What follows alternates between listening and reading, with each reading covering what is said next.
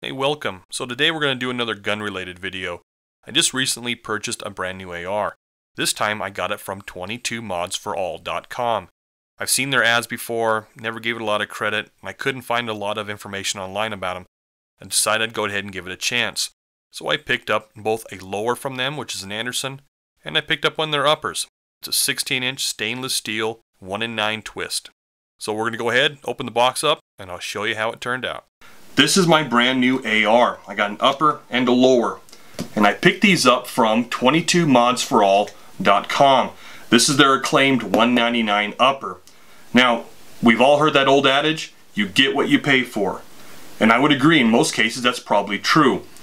But every so often, we've all had that moment where you've bought something that you actually get more value from than what you put into it financially. And I'm really hoping, fingers crossed, that's the case with this. Now, the upper came through FedEx, and the lower came through, as you can see, USPS. Now, I'm not too sure why they decided to send them separately. That worries me a little bit. I've ordered a couple guns offline before, and I've never gotten them from two different carriers. Now, this did have to go to my FFL, and this came to my house, so I'm assuming that's why. But I ordered them at the exact same time. They shipped at the same time. I thought they'd ship in the same box. Hopefully, that's not going to be an issue. Now, this box here, of course, when I got to the FFL, we had to open it up and make sure everything was there. So this is the actual lower. And under quick inspection at my FFL, no biggie. Everything looked right. Just threw it back in the box. Now, this is an Anderson lower, and then your really generic, cheap, throw it in the garbage, recycle it if you could. They should put a recycling stamp back here because I don't think a whole lot of people actually run these. But stock, here's the lower. Now, we did a quick look at it when I was there. Everything seemed to function just fine. All the parts are in there, what appears to be at least nice and tight. The pins were really difficult to first remove, but after I kind of broke whatever seal they had, they're in and out nice and easy. No problems since then. The hammer, it does fire, and when you throw it unsafe, it gets the job done too. And I don't know if you're able to pick that up or not under the lights, but it looks like it was rolled in cat hair. That's the best way I can put it. There are massive amount of tooling marks all over this buffer tube. I guess it doesn't ultimately matter. I've just never seen it that way. It does seem to come with an upgraded pistol grip. I don't know who this one's from because it doesn't have any markings that I can find on it. It does have one of those little silly stowaway latches back here to let you put in batteries or tissues or I don't know what you want in there. I know one guy's got a little mini cleaning kit in there. Most everybody else runs them dry, of course. Standard trigger. This one is really gritty. You can hear it as well as feel it. I do kind of like the grip though, and it is better than your standard. I don't know if I will automatically throw this one away. I may actually run with this for a little bit. It's got a beaver tail built in, but back here, I mean, it's hard plastic, and you can get your thumbnail under there really easy. That's kind of rough. I don't really like that. Normally I replace these with Hogues. I love those rubber grips. Alright, let's get the stock on there. Your normal 6 position stock. Alright. Feels tight. Well, maybe you take that back.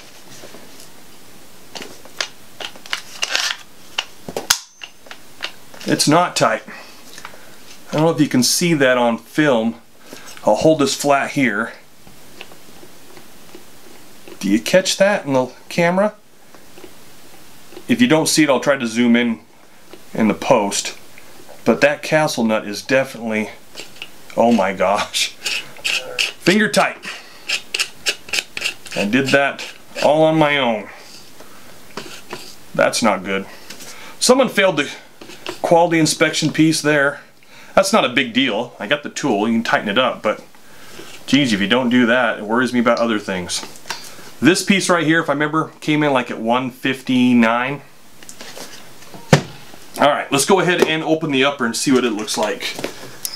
So we got 2 rails. 1, 2, 3, 4, 5, 6, 7, 8, 9, 10, 11, 12. So 2 12-position rails. That was nice. Some Allen wrenches and obviously the little screws to attach them. I'll stick those over there. Just a packing slip, right? Yeah, my packing slip I got. So with the bolt carrier group and the charging handle, the upper was a total of $328. Throw in shipping and handling for another $14.95.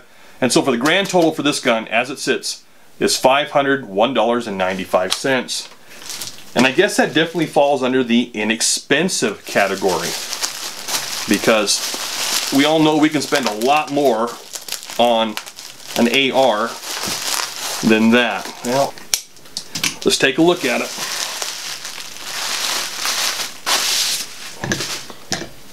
Alright, so first look.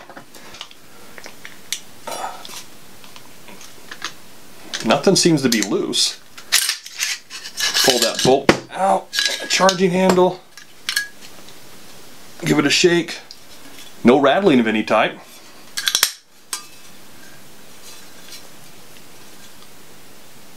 All of the little bolts look like they're nice and tight. That's just a quick inspection.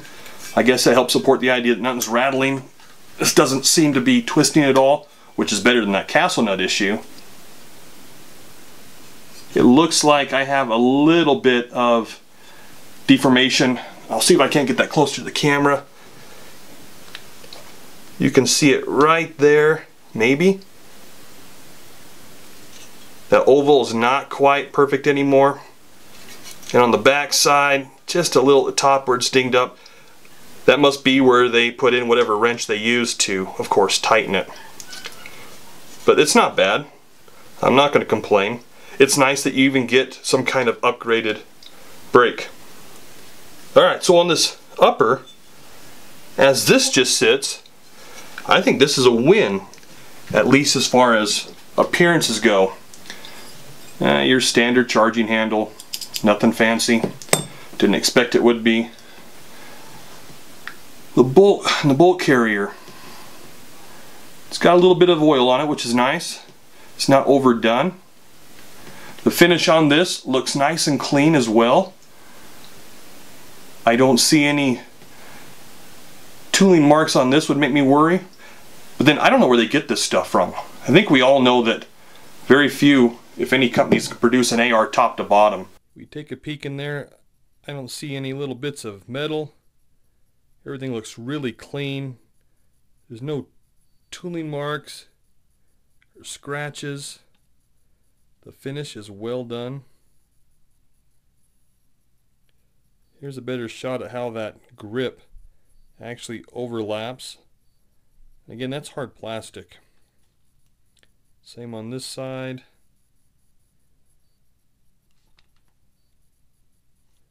Alright. And I don't know if you can see it now. I'll try to show you that. The weird marks all over the buffer tube. Hope you're getting that. Let's take a closer look at the actual key mod upper rail here. Everything looks clean. A couple little scratches there. There's that brake. You can see just a little bit of deformation at the top. I'll spin it. A little bit here as well on that left oval. Not a big deal. Everything looks clean here. Spin it around.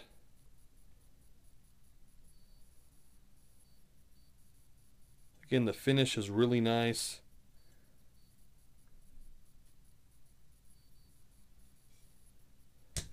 On the inside of the upper, again, I don't see any little bits of metal. Everything looks nice and clean. Hopefully getting some of this. You can see just a little bit of the oil from the bolt. And it's nice that it's got a thin layer of oil. My first AR came caked in it. Not as bad as Cosmoline, but it sure was covered in oil. Everything was soaking wet on the inside. Spin it around. Look in there. Looks good. Again, nice and clean. The rails match up nice. They seem to be right in line with each other. All right.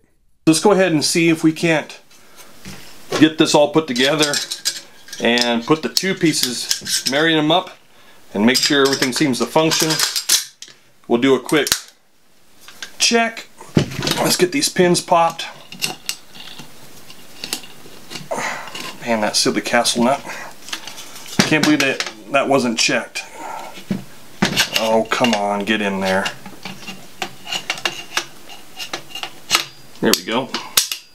And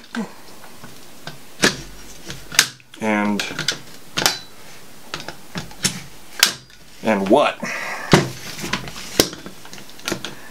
Pin's out. Is it blocking it?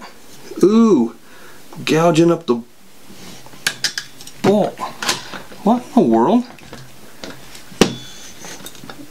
Alright, so we do have a problem. I am stuck. Ugh. What's going on here? Let me get this popped.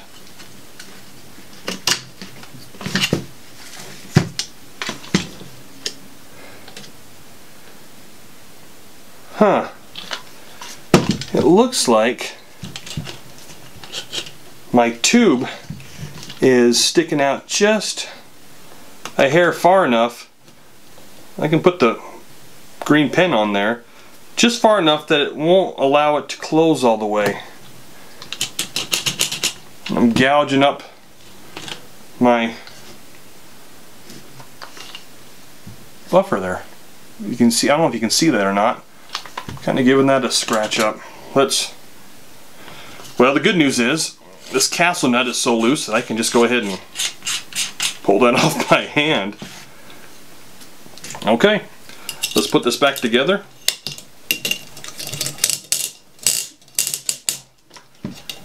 And get that back in here.